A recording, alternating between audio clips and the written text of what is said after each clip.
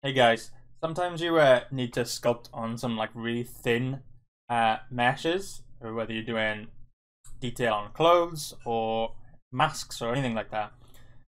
It's just something I realized when I was doing the mask was if you start drawing on here, so you're using the clay buildup and you start creating a shape, what it's doing behind is pulling all this mesh through.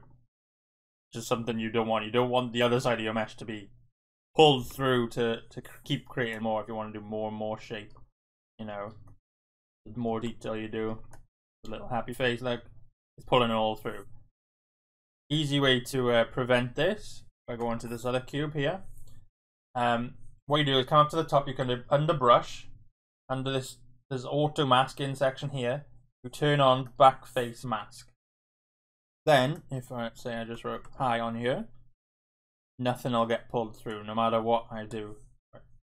Even if, no matter how much I add to this, on the front of this, the back will stay the same.